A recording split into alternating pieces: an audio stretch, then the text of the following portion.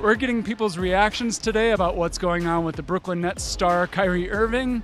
Let's see what they have to say. I don't think he really understands the severity of what he did.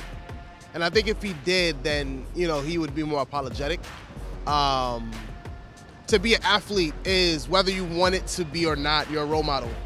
I think there's a lot of confusion in the present world in terms of what can you say, what are you allowed to say, and being a famous, quote-unquote, player does not grant you the permission to say whatever you think, whatever comes out in your head. I try to avoid this stuff and avoid making these people my heroes.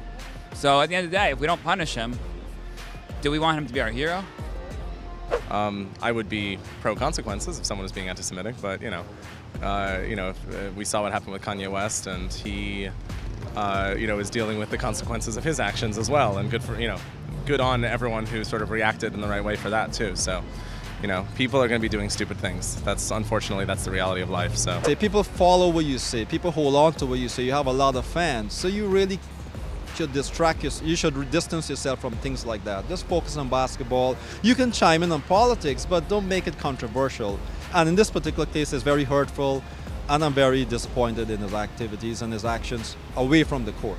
If you had 3 words to describe Kyrie right now, do any 3 words come to mind for you?